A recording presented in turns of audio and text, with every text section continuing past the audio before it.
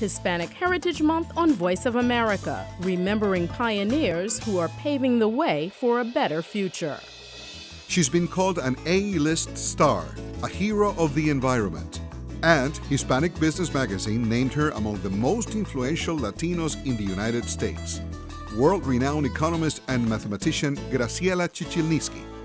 Born in post-World War II Argentina, Graciela was one of 3 children whose Russian parents left their homeland for a better life.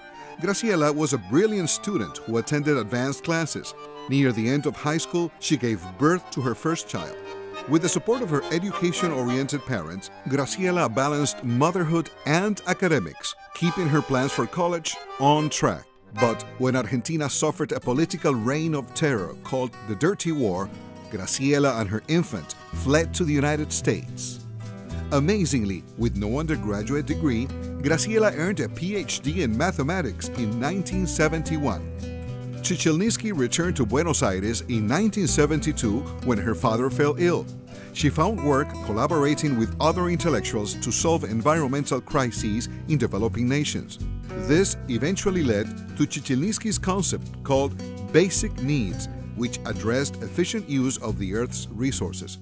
Returning to the U.S., Chichilnisky earned a second PhD in economics from the University of California at Berkeley, became a lecturer at Harvard, and landed a fully tenured professor position at Columbia University in New York, where she is still employed.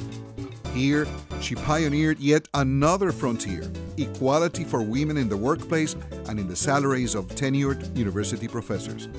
Perhaps her most prominent contribution to the world economy and environment is Chichilnisky's creation of the carbon emissions trade-off policy underlying the Kyoto Protocol, the international guidelines for reducing pollution. Not one to rest on her laurels, she has written books, scientific articles, appeared on American and international television, advised world dignitaries, and U.S. Congress.